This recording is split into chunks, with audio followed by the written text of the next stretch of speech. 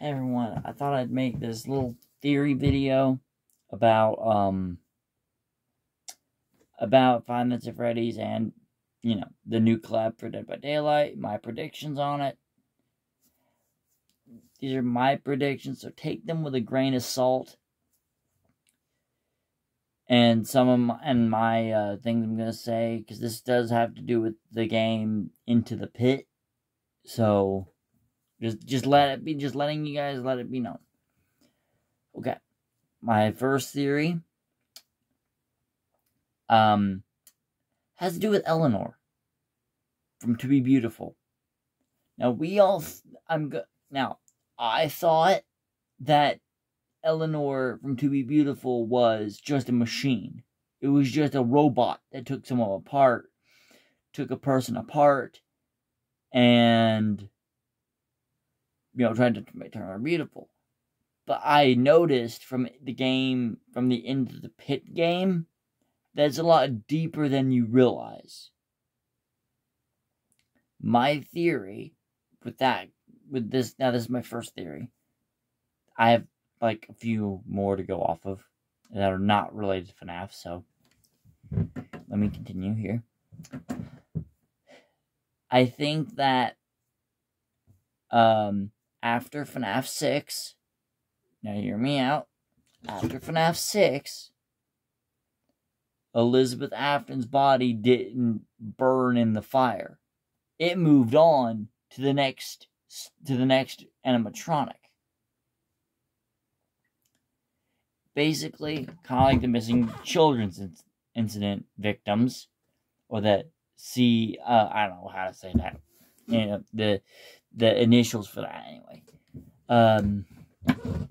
Basically, what I'm trying to say is that Eleanor may be Elizabeth Afton. Eleanor might be Elizabeth Afton. Not her entirely, but like a small portion of Elizabeth Afton might be inside of Eleanor. Because, after all, Afton was experimenting with Remnant. So it does make sense. It does stand to reason that... top low / wheeljack out of the way. It would stand to reason that after Scrap Baby fell, Elizabeth Afton's soul, after the fire, would have transitioned out of Scrap Baby into Eleanor. Permanently. Now, before you go writing in the comments saying, that doesn't make sense to the lore, it might make sense. Here's why I think that. Here's why I think so. Because if you go back to, if you look at Riotost's theory about Molten Freddy, how he's dripping remnant from his mouth, yes, he does. That could have played a key role in that.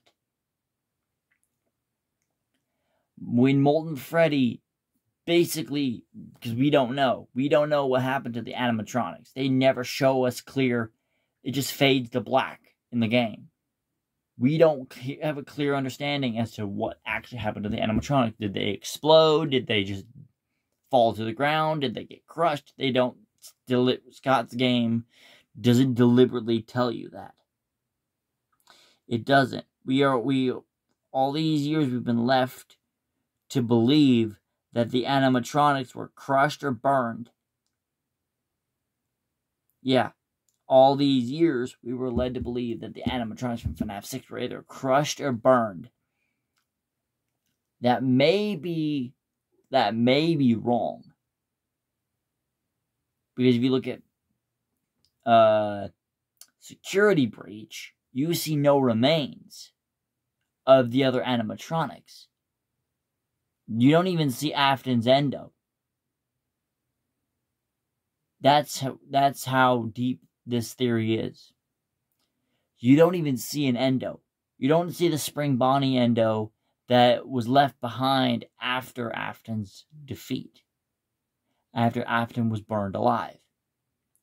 And what's interesting is, in the Into the Pit game, there's an Easter egg you can trigger if you type in a certain number, like a phone number in the game. It does the spring lock failure from FNAF 3. So this is where my theory starts. Into the Pit doesn't take place in the future. It doesn't. It take as we were led to believe. It doesn't take place in the future like we're led to believe. It takes place after FNAF 6. And that's the reason why the town Into the Pit is dead. That's why Oswald says that his hometown is dead. It's barren. There's nothing open. There's things that are open, still open, that are closing and all that.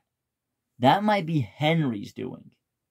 Henry must have orchestrated something with the mayor of that town in the game lore to make it to where no restaurants are open, no shops, animatronic things, mills, anything. Making it. That's why I think in the end speech, he says, this ends for all of us, as in literally. He's trying to end the whole town. He's trying to end the whole town. Henry was trying to end Afton, so if you take him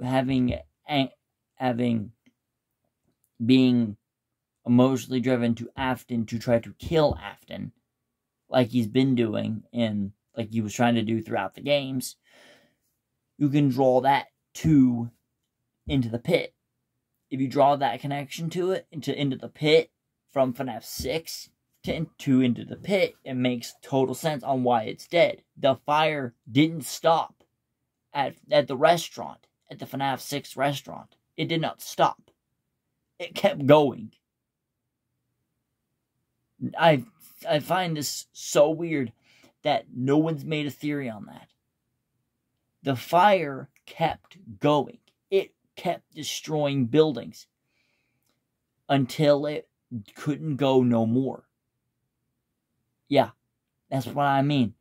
The fire burned the FNAF 6 restaurant to the ground, but the burners let it out. When the floorboards of the pizzeria caved in, it let the fire out. It let it out. It let it get to the surface. Whilst the animatronics can't. While the animatronics can't. It let the fire go to the surface, but not the animatronics. It burned the animatronics to a crisp. That's why there's rubble at the bottom of that restaurant. The whole restaurant wasn't destroyed. The fire never reached the wood that's in the restaurant.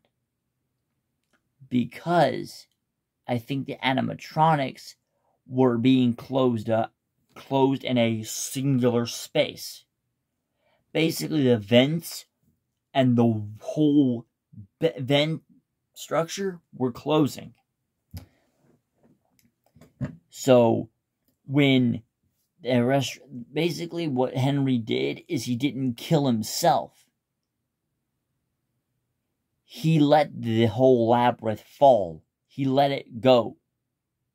Because I'm going to assume he had a release button to release the labyrinth.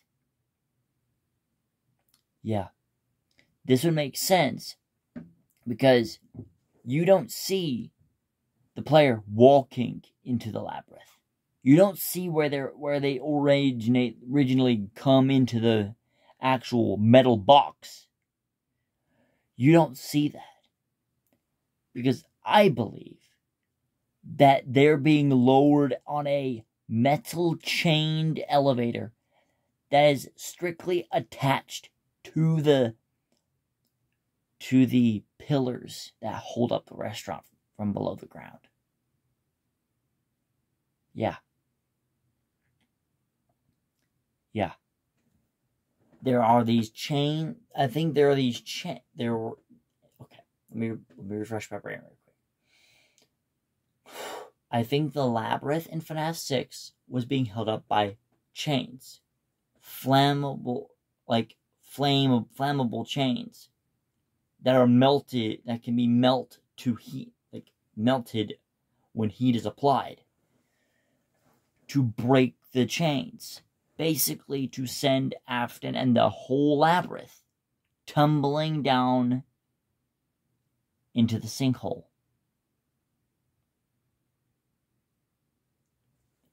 Yeah, that's what I believe is what happened in FNAF 6.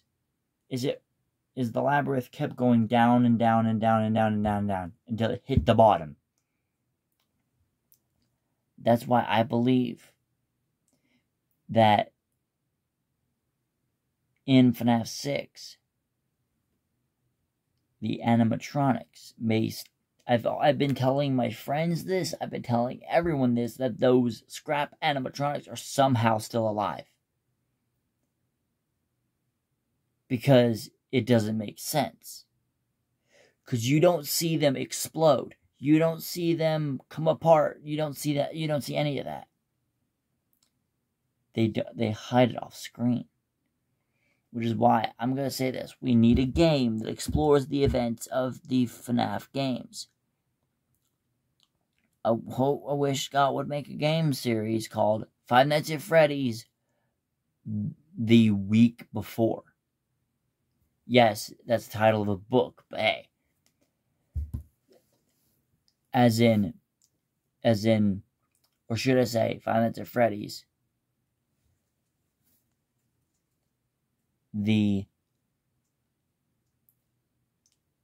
basically, Five Nights at Freddy's, let me think of a good name. Sorry, I'm checking the screen.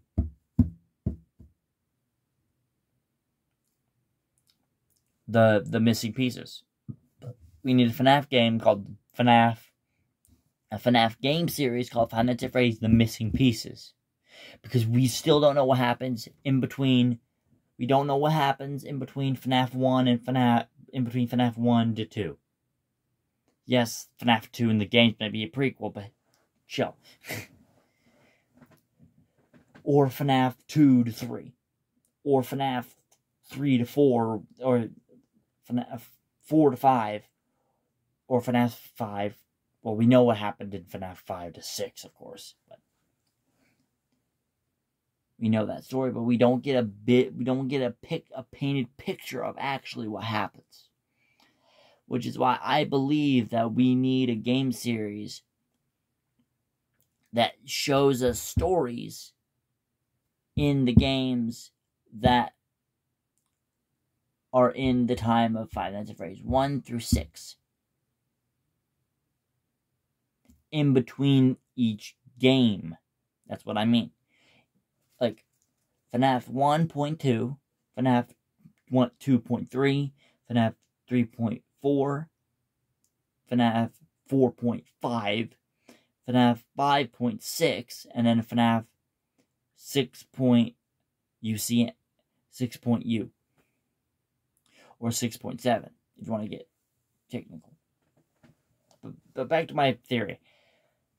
Is what I'm trying to say is that, because I've had this thought these past few days where I've been thinking, what actually happened to Afton? Because in Security Breach, they don't show an endoskeleton. They don't even show a skeleton, to be honest. They don't show any bones, any animatronic parts. They don't even show like a chipped tooth out of Scrap Baby's claw. They don't show like a tooth out of Molten Freddy or his eye or, Lefty's hat. They don't show any reference to those animatronics.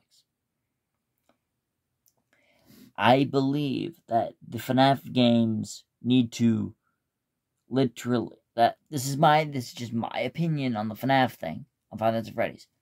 They need to, bring up the scrap animatronics from time to time in the franchise. They really do. They bring up all the originals from FNAF 1 to 3. Well, not 3, but FNAF 1 to 4, at least. They skipped 3.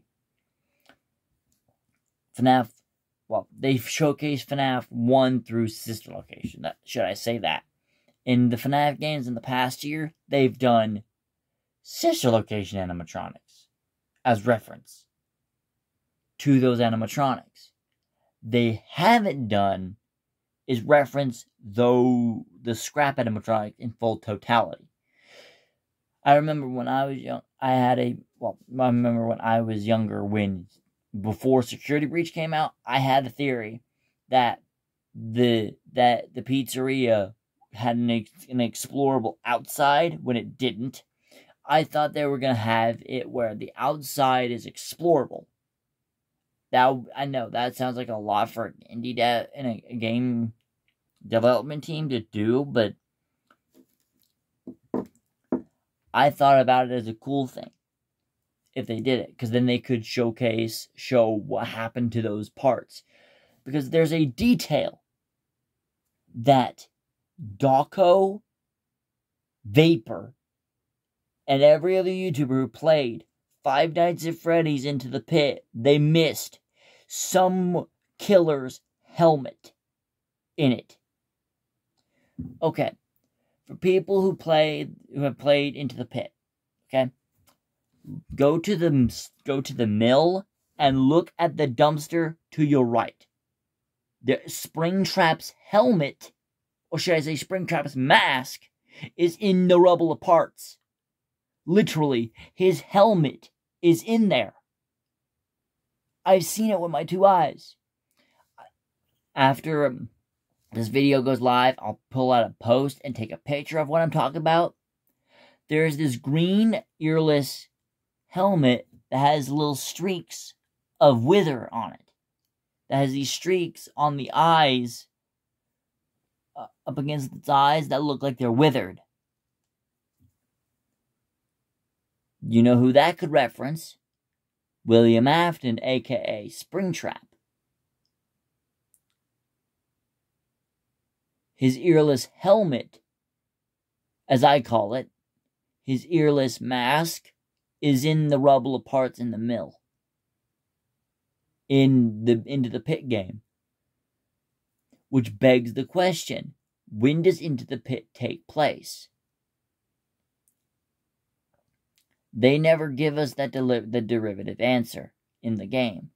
But I'm going to assume that Into the Pit, canonically the game, not the book, the game. Don't want to anger people, okay? I'm not trying to anger anybody. I'm not trying to make, I'm just making a theory here. Just making a theory. Don't want to anger anybody from the fans. I'm a fan too, so. But I believe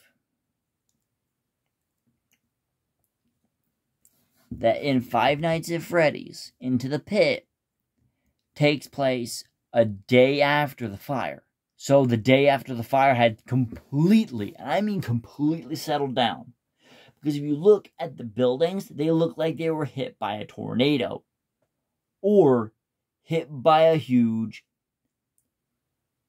what's the word? Wind of fire.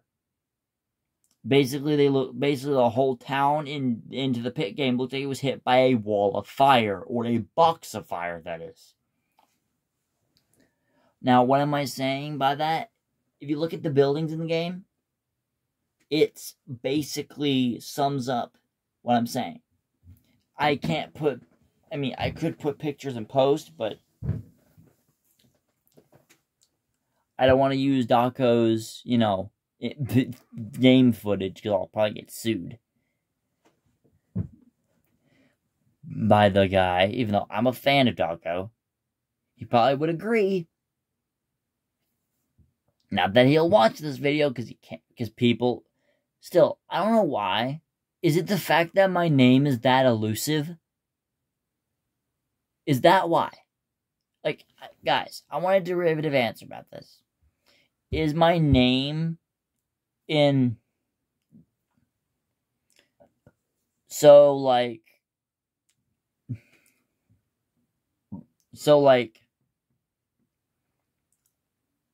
Not like, you know, is my like name, my YouTube name, so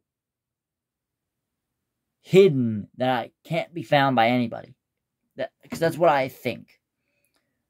I know this is a theory, but I'm gonna go on a rant, on a little bit of a tangent here about this, because it's been kind of plaguing me. That's why I haven't been really making videos for the last few days, because I've been kind of like complacent about it. So, yeah.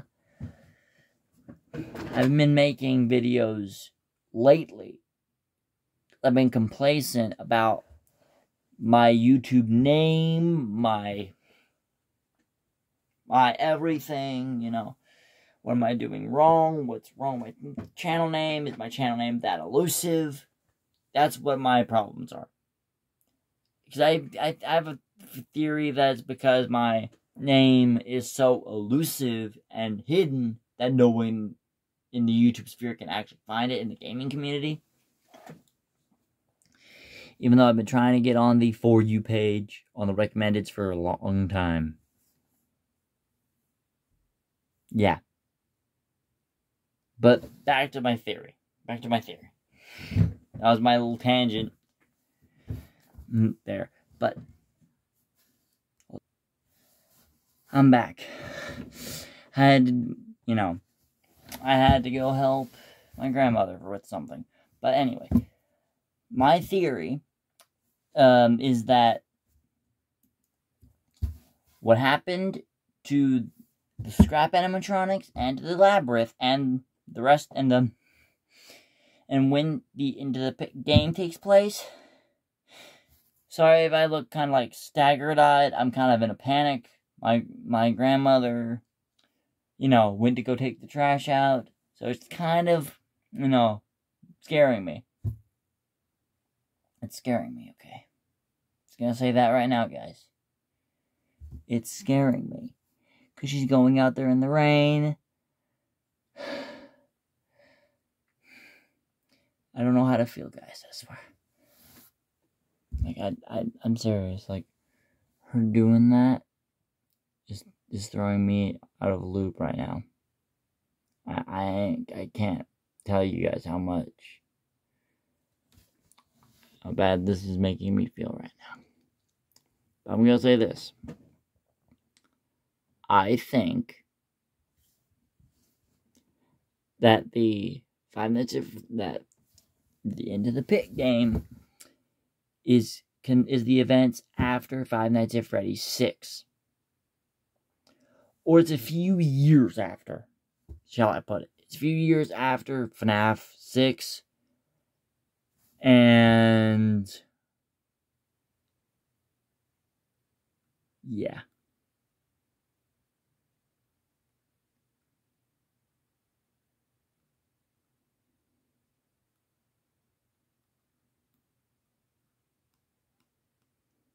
Yeah. It's a few years after, so I'm going to assume that those, because if you look at some of the characters in the mill Into the Pit game, they look familiar. People said the Bonnie thing on the left beside the dumpster is, I think that's meant to be Toy Bonnie. Yeah, the Toy Bonnie from FNAF 2. From Five Nights at Freddy's 2. And there are some animatronic parts that are hard to recognize, but one out of the bunch on the right is easy for me to recognize because it's literally the face. It's literally this face. I'm gonna be right back. I'm gonna cut this scene right here. I'll be right back. Grab one of my beloved plushes that is deserving of a remake. Yeah. Yeah. Is this thing. Is this guy. Springtrap. Notice the very tattered eyes. And after this video is done, I'm gonna find a clip to edit in here with a voiceover. This part will be cut out, by the way. Maybe. I may keep it in just in case I forget. But this is Springtrap from Five Nights at Freddy's 3. And in the mill, this mask is in the pile of trash on the right. There's a light over top of it. It kind of blends in with the dumpsters. You'll have to kind of look hard. You'll have to look very hard and you'll find it. You have to look very hard and you'll find it. It's very hard to spot. I spotted it with blind eyes. But anyway, guys, and I'm gonna speculate here on what.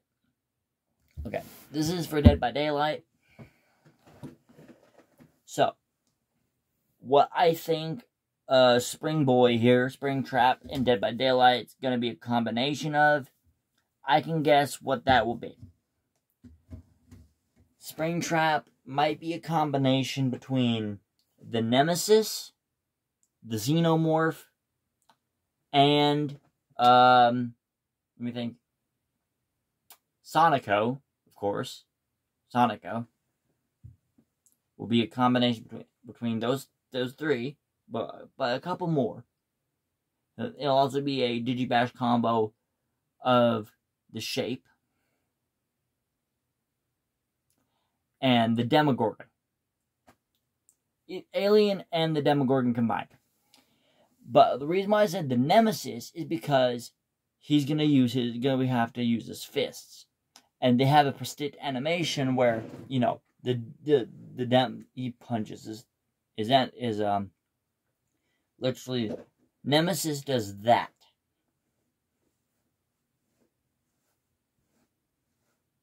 When he's hitting a survivor, he punches the survivors. Now, here's what I think his palette break animation might be. So, like some killers, they either some killers like the Xenomorph, where the Xenomorph goes like and thrusts the door open. Well, not that thrusting. Stop it. Not that thrusting. Where he kind of just goes and pushes himself through. He kind of pushes himself through. Springtrap's palette animation will be a mix like that. Will be a mix. A mix of two things. I'll give you a hint here. It'll be a mix between the Nemesis is one where he goes like whop and punches the door open, and the Xenomorphs. But it'll take an idea from FNAF where they just stand at the door. Here's what Springtrap's animation might be. He opens the door and then tries to elbow the door, and that doesn't work. That's what I think his palette break animation will be. Is he tries to open the door, actually grab a hold, but he goes like, okay, here's an example of what I'm saying. He basically tries to open the door like this, but then goes like, and goes, and punches it. He tries to open it, and this, him feeling the door, would be a reference to one of his voice lines from FNAF 6, saying, I knew it was a lie the moment I heard it, obviously, but it's intriguing. It would take that intriguing and fascination, his intrigue and fascination kind of idea in play here. It'll put that into perspective.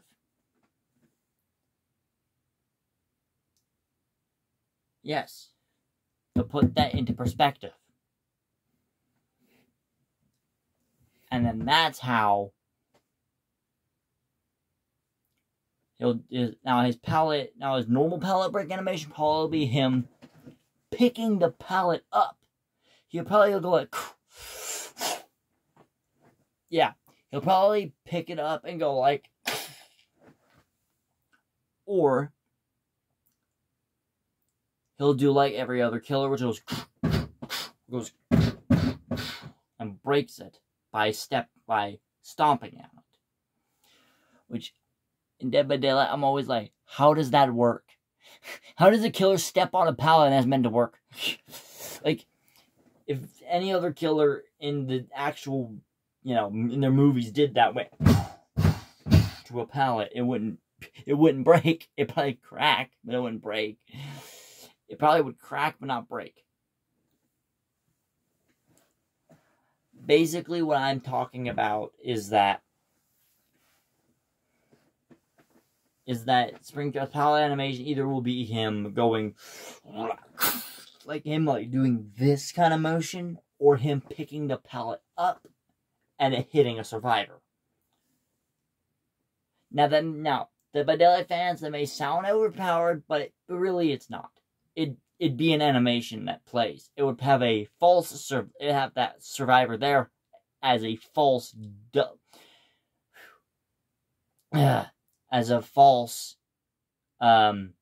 stunt double kind of thing, where that survivor's there but not there. They receive the damage a little bit. They receive a little tick of the damage. They basically get. Now, I'm going to get into how Springtrap's powers may work in Dead by Daylight. I'm going to say the exact same thing I said to the Venom Xenomorph. I said this a long time ago. I was fascinated with the idea at that time. I still am.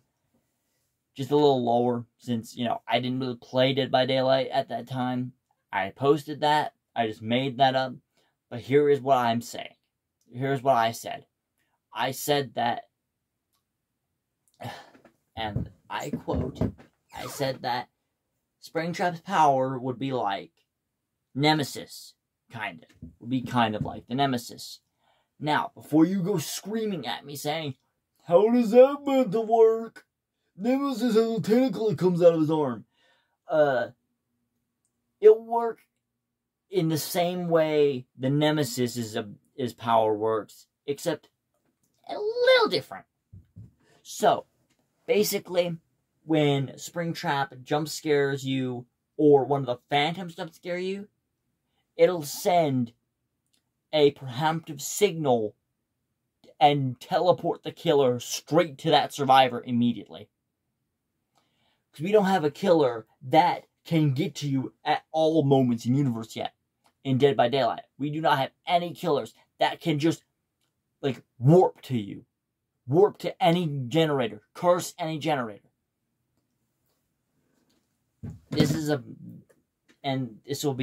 going to talk about that later on in the video, but the idea that I'm trying to say is that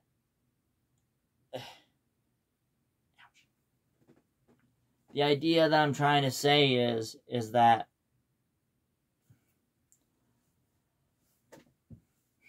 the idea I'm trying to say is that well,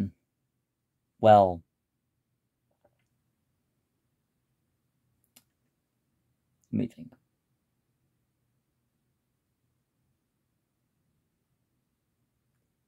Is that I'm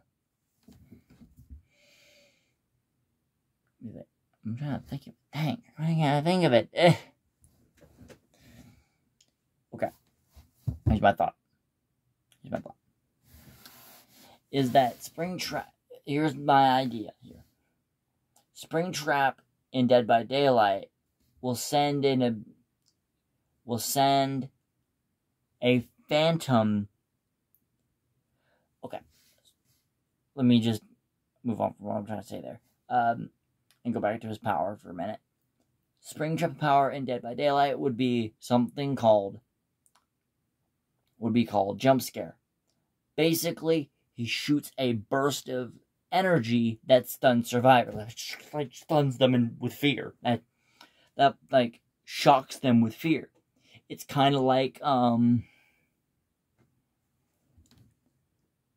it's kind of like the Doctor if the Doctor was more intense. It's kind of like the Doctor if the Doctor actually, like, shocked you in place. Like, you were frozen, you had no controls, you couldn't move, you couldn't do anything. But look around. Yeah, that kind of scary. That is how I am perceiving this. Yeah.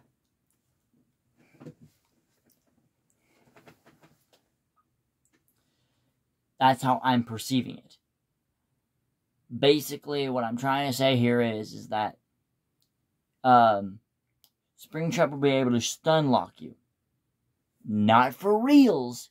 It'd be kind of like the Sonico effect, where when he hits you, it kind of like damages you, but kind of tries to stun you. But this would be a perma-stun that would stun you for 30 seconds. Basically, where you're immobilized, where you can't move. Now I'm going to talk about how Springtrap could work in Dead by Daylight a little bit. Basically, the way he works is... Okay, I'm going to say this. Springtrap will have the ability... I'm going to talk about some of his skins for a minute. I'm going to divert from talking about Springtrap himself, the default skin, talking about some of the skins he did. First of all, what I want with this Five Nights at Freddy's chapter is that if they do bring Springtrap into Dead by Daylight, they better do him justice. Because here's what I want. His variants are his skins, and they contain different powers. So the Scrap Trap variant for Afton would have the ability to grab the survivors, to hold the survivor. His power would be to basically shock the environment. While he's walking, he's detecting audio cues as he walks. So if you blow up a generator, if a generator explodes, and he's like 40 feet way out of view, it'll sound like it's a lot closer. Basically, what I'm saying. Okay. Scrap Trap's power would be to suck survivors toward him. And you'll have to complete a scrap minigame, a salvaging minigame, or you instantly die. That may sound overpowered on paper, but it has to be. Okay. The death amountage has to be the certain size or length of the survivor you're playing. So if it's like David King, you'll instantly die. Yeah. Basically, it has to do with the size of the hitbox, or the size of the player in general. If the survivor is too big and fails, they instantly die. No matter how many in every circumstance. Yeah. They instantly die. If it's David King or a Nicolas Cage, and they better have an interaction. They better do like the Chucky things, where he says, "I know that guy. I know that guy." Except I want them to get PJ Haywood and then have him go, "I know that guy." I'd love that. I'd love that. I'd love it.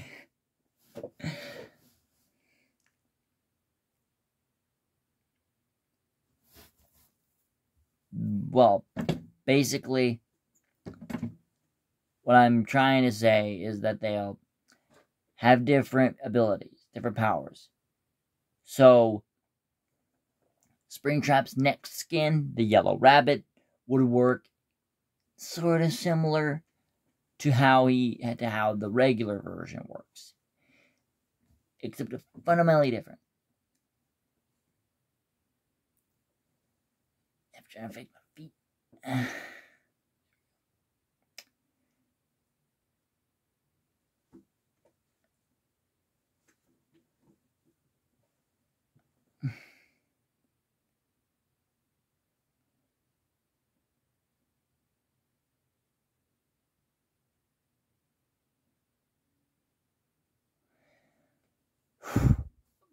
Anyway, sorry, I zoned out. And the Yellow Rabbit's power would be, he would throw a cupcake out, similar to the Trapper, except way more life-threatening. Basically, the cupcake would work as an active guard, kind of like the Knight, where it looks around where it stays in one spot, but looks around the environment. It kind of goes like, basically making noises just to signify what I'm talking about. It'll swivel its cupcake head around and have a shape like that, like a triangle, half a triangle, moving. And if a player's leg or foot or any part, even if an item drops, it will activate it, and the cupcake will actively chase that survivor. It can't be affected by anything. You can't destroy it. You can't do anything. The only thing you can do is let it run its course until it shuts down. That's the only way to stop this thing. Now I'm going to get to my minor nitpicks about Dead by Daylight at any given time. And I mean it. This feature is one of the main features of Dead by Daylight that angers me so much about the game, is the freaking flashlights. Springtrap should not be affected by no light at all, because he doesn't care. He doesn't care. It's the same thing with the Xenomorph in the demo. They do not care about the light. They will kill a person dead if they get spotted in the light. Now, if they release the Death Angels, if they made a Quiet Place chapter, they have to do the Quiet Place justice and disable flashlights for that mode, so the Death Angel can skulk around the map, listening for every survivor. And since I'm pretty sure the thing's affected by light in some capacity. It'll be shielded. It's shielded, but that stuff doesn't really work in Dead by Daylight. I don't want them doing that anymore. The flashlight thing where people just go, click, I'm going to blind you. I will laugh if someone is holding a flashlight running from me, a Springtrap, in Dead by Daylight when it comes out. I will laugh. Because they'll be flashing the flashlight. Like, they would literally run away as soon as they saw that happen. Because there should be one killer in Dead by Daylight unaffected by flashlights. They can still use the light, of course. It's just the stun doesn't happen.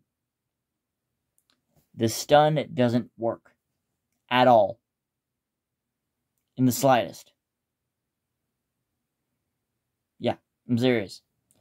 If they're going to do Springtrap, they have to make it accurate. Springtrap may have human eyes, but one thing I've learned from watching Five Nights at Freddy's, he doesn't care about the light. He's going to come at you regardless. Yeah. Yeah. Yeah. Yeah. He's going to come at the player and clap him. Him or her. Either way. Ayo, by the way. But all I'm saying is they have to do Springtrap justice. I was absurdly disappointed. I love Xenomorph. After all odds, Xenomorph will always, I mean always, be my favorite in the horror franchise, because that thing's been has have is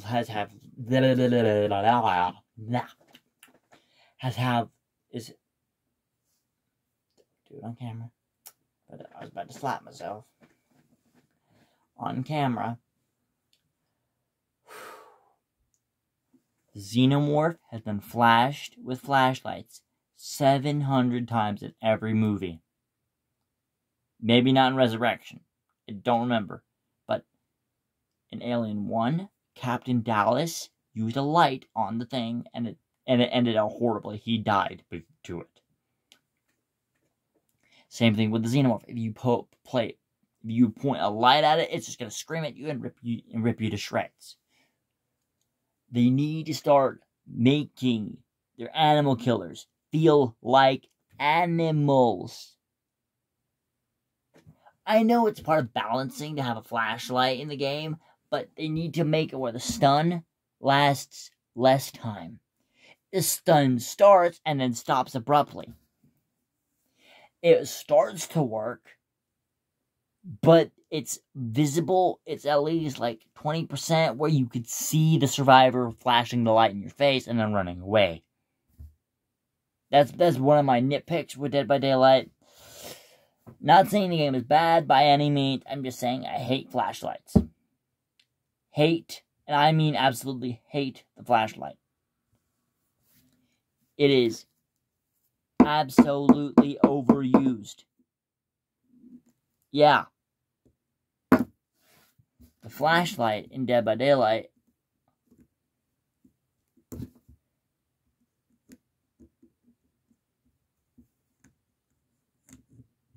is overused. It was underused when it was introduced, and then it was overused. Because it got a thing where you could stun survivors with it, or stun killers with it. That mechanic is one of the most rage-inducing mechanics a game could ever have. I get you can blind the animatronics in Security Breach, but I don't want them doing it to Springtrap.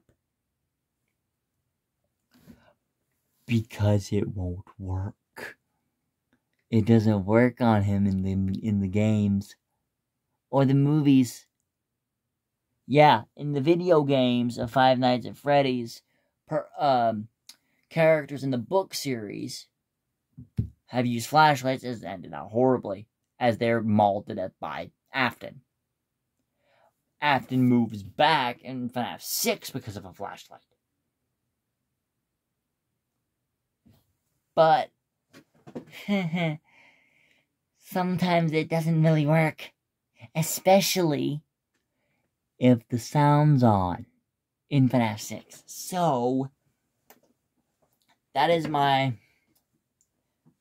I'm trying to say. They have to execute this chapter the right way. And not ban flashlights. Have flashlights disabled when the chapter first comes out. And I mean it, behavior. I mean it, behavior entertainment. I want you guys to preface this chapter. Make it feel like actual FNAF. And remove the flashlights. Make it feel like Five Nights at Freddy's 3, where you have no flashlight. Have no light button to press, no flashlight to use. A signature flashlight in FNAF, of course. But it only works on Foxy. It doesn't work on Freddy. The flashlight does not work on any other animatronic except the mask in that game. Yeah, I'm serious. It's the same with Afton. Excluding FNAF 6. He cannot be blinded by anything. He will hit a person if he gets the chance. And I'm serious. We've all seen what Afton's capable of. And if he's brought into Dead by Daylight, they did execute it the right way. and have it where the animatronic can't be blinded. If they include a flashlight, they had better have it where he can't be blinded. Because that's why the xenomorph gets underestimated. That's why Chucky gets underestimated. That's why a lot of these killers in Dead by Daylight get underestimated, because they can be blinded. But they have to preserve Springtrap in a good way. I mean it. Springtrap would kill a person dead. Would unalive a person dead. In 5 seconds flat. In the original FNAF games. Because they're not watching. They're freaking... what's it called? They're, the repairs and whatnot that they have to do in the game. The repairs they have to do to the ventilation, the cam systems, and everything else, and all three of those, they better include that. And in every map, if they do Springtrap, they better include all the phantoms, all 3 phantoms, Phantom Mangle, Foxy, Puppet, Freddy, and BB. And they all have their different ways of distracting the player. You cannot use flashlights on these things. I always find people who use flashlights stupid. Because technically, a player could still hit them when they're blinded, if they're skilled enough. That's why I feel like Dead by Daylight doesn't need flashlights anymore. Because flashbangs are underused. Why have flashlights when you have flashbangs? Or am I right? Someone's going to have to agree with me in the comments about this. Like, I'm serious. Like, I am not playing games. I'm serious when I say this. They better make Springtrap blindless, where he cannot be blinded by anything. It just reflects the light off of his eyes. Because there's a verse in one of the DA game songs that says his eyes are like magnets. Or his eyes are magnetic or something.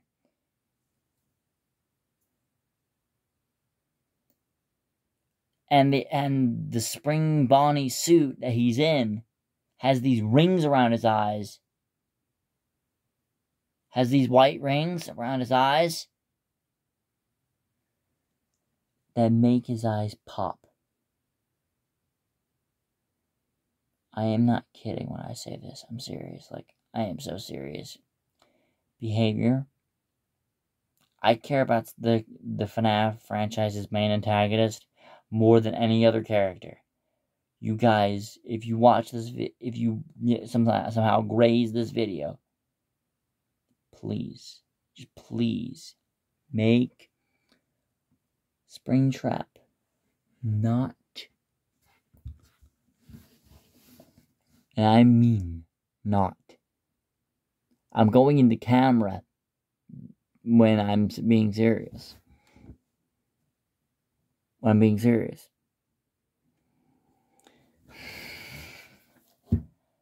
They better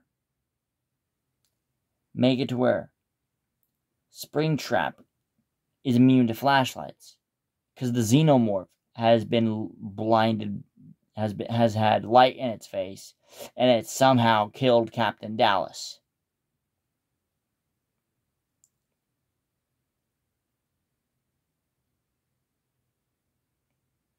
Yeah. It somehow killed Captain Dallas in the first Alien, when Captain Dallas was shining a light on its freaking face.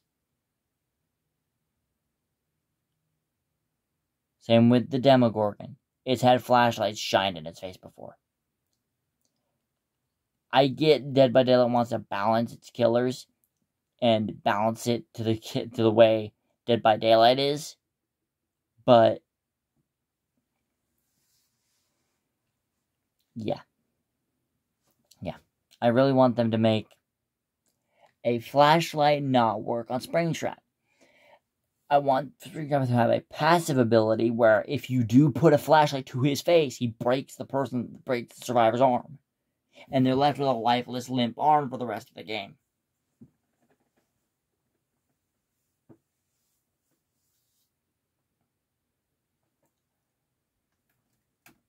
I am not kidding. I am not kidding when I say that. I'm not. Not at all.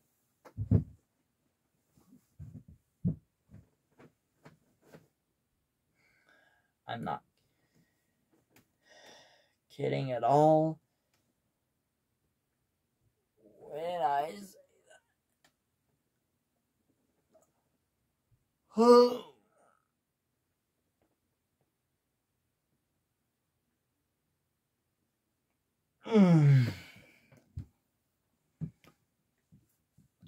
Yeah, I'm not playing. And they better make it where Springtrap has the ability to jump scare the survivor, and they literally go stone. They go stiff. They literally freeze up as soon as he's right there. And they better make where his mechanic from the original Five Nights at Freddy's. Yeah, the original FNAF. The original FNAF game that, William Afton's in, which is FNAF 3. His mechanic where you have to learn audio cues to understand where he's going. Or lure him around the restaurant. And here's a thought for that collab. People are expecting one map. I think that they're going to do multiple. They're going to do 3 restaurants. 3. Yeah, 3 restaurants. FNAF 1, FNAF 2, and then FNAF 3 with Hazardous Fright. And maybe FNAF 4 if they're lucky, or FNAF 5. Not FNAF 6. That's too much to do. But I've seen how they like to do their variants, their map variants. So they probably will do. Okay. They'll probably do F1, F2, F3, maybe F4, and F5. Why do I say F1? Why do I say the F keys on a keyboard? Those are my way of saying the FNAF games. F1 is FNAF 1, F2 is FNAF 2, F3 is FNAF 3, F4 is FNAF 4, and F5 is FNAF 5. The same principle applies to FNAF 6 is F6, basically. That's my way of saying it, okay? That's my way of saying it. It's a lot easier than saying FNAF 1,000 times. Like, Scott should have said F1, F2, F3, F4, F5, F6. Because it sounds easier to say. Because it is. Because it is easier to say. Yeah, it's a lot. I mean, a lot easier to say. I'm going crazy in my mind about this, man. But anyway, that's it from me. I'll catch you guys on the flip side.